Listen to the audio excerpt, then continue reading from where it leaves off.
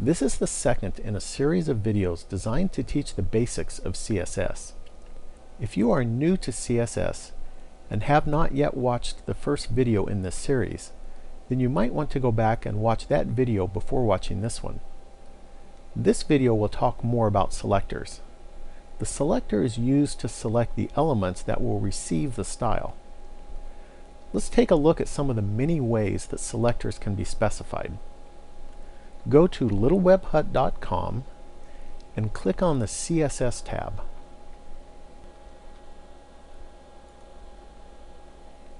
On the left side of the page is a link called Selectors, so click on that. Here we can see a diagram that shows the structure of a CSS declaration. In this example, both the margin and the text align property here will be applied to the div element. The div element here is the selector. In this case, the selector just simply uses the name of the element that the property should be applied to. But there are many ways that a selector can be specified.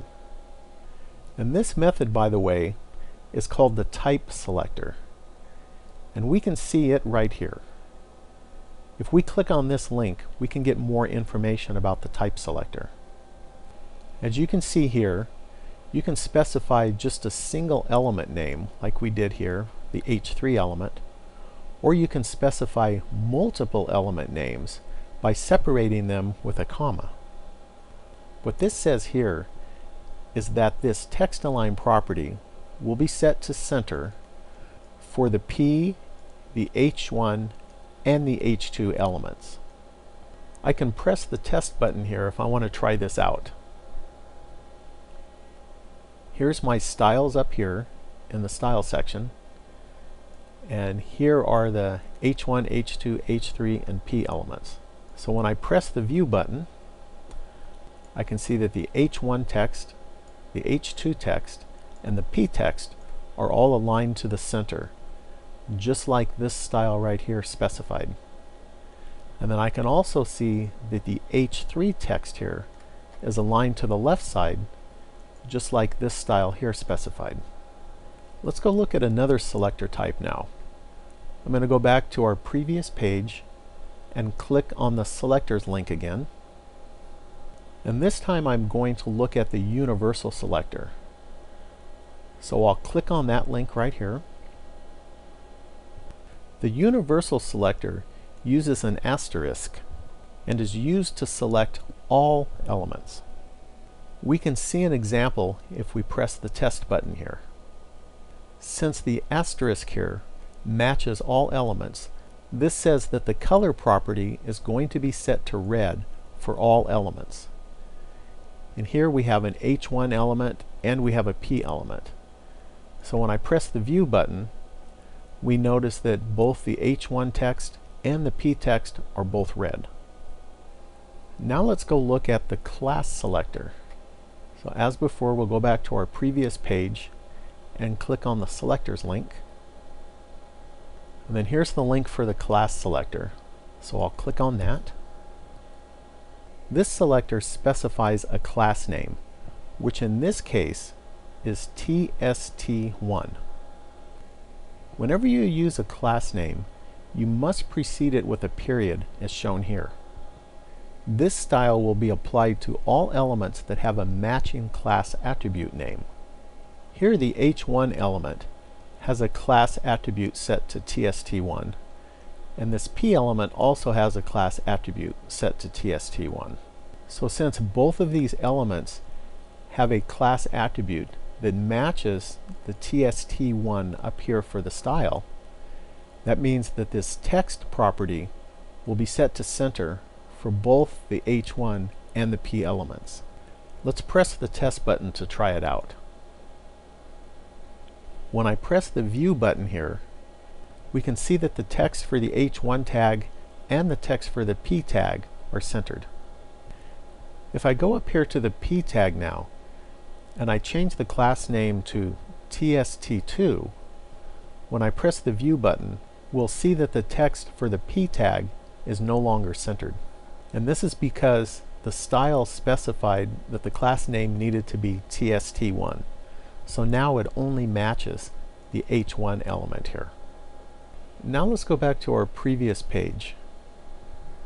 I can also combine the type selector, which we looked at earlier, with the class selector. You can see an example here. You can see here that we have a class name tst1 specified just like we did before, and it's preceded by a period, because remember, a class name always needs to be preceded by a period. And preceding the period here is an element name, which in this case is h1. What this style says is that we want to apply the text-align property and set it to center for all h1 elements that also have a class name of tst1. Let's click on our test button here now. Here is our style declaration, and down here we have three elements. The first element is an h1 element, and the class attribute is set to tst1. So this style attribute here will apply to this element. This h1 element here does not have the class attribute set. So this style here will not apply to this h1 element here. This p element here has a class attribute set to tst1, but since it's not an h1 element, this style also will not apply to the p element. When I press the View button, we can see that the style was only applied to the first element, which was both an h1 element and had a class attribute value of tst1. Let's take a quick look at one more selector type. Once again, we'll go back to our previous page and we'll click on the Selectors link. And then down here is the ID Selectors link, and so I'll click on that. This selector specifies an ID name, which in this case is tst1. Whenever you use an ID name, you must precede the name with a number sign, like is shown here.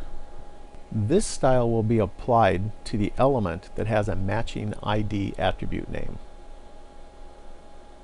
So for example, this h1 element right here has its ID attribute set to tst1.